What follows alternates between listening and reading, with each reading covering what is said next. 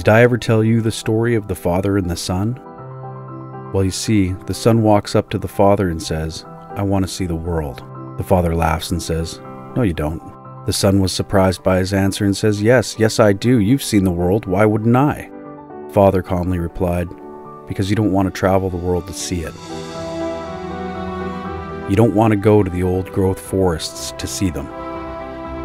You go to the forests to know what it means to breathe fresh air, even when it takes your breath away altogether."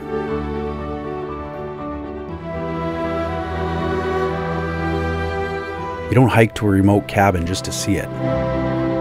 You go to face your thoughts and grow closer to the wind. You go to know what it's like to sit at the edge of the world.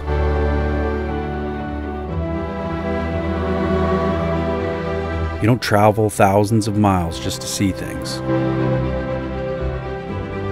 You travel thousands of miles to be one with time itself and listen closely to Mother Nature and all her power.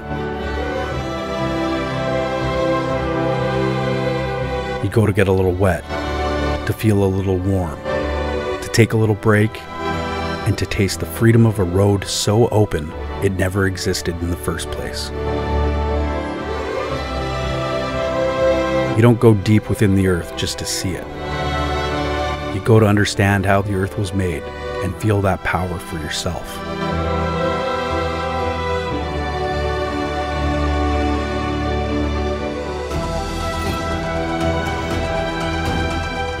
You see, you don't go to the mountains to see them.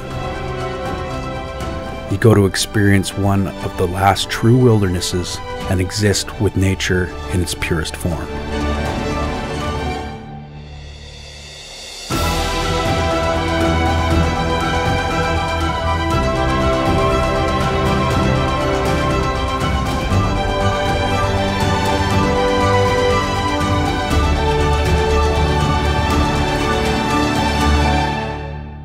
You see, we don't travel the world to see it, but to feel it, to know it, to live it. We travel to understand what it means to be part of it. And that's why you shouldn't go to see it. Because I promise you, you want so much more than to just see the world.